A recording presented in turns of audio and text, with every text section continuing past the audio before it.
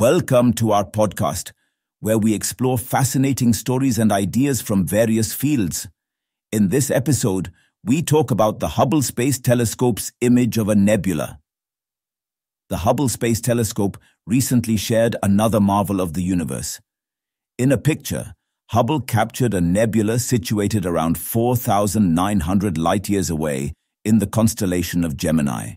Named AFGL 5180, the nebula constitutes part of the vast cloud complex called GEM-OB1. The molecular clouds are usually found near places where stars are born, same as this nebula. From the inside, the nebula is lit spectacularly by a young fiery star, which is constantly changing its vicinity as it grows, making way for new cavities to exist in the gas cloud. Stars are created after cool molecular gas hosts a clump in cloudy form. For a star to form, the clump needs to collapse under its own gravity.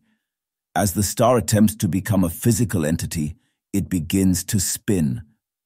Owing to this movement, clouds around it form a disk which disappears into the star owing to its strong gravitational pull. As visible in the picture, two beams of light can be seen coming from behind the cloud, situated in the top right and bottom left of the picture. These beams mean that the star is growing.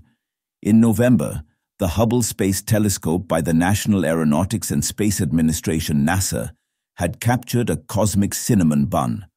Unlike many spiral galaxies, UGC 12588, the cinnamon bun displays neither a bar of stars across its center nor the classic prominent spiral arm pattern.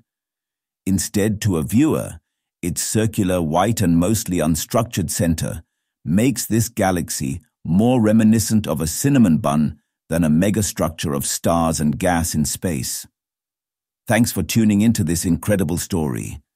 If this episode resonated with you, don't forget to hit the like and subscribe button for more captivating stories to come. Stay tuned.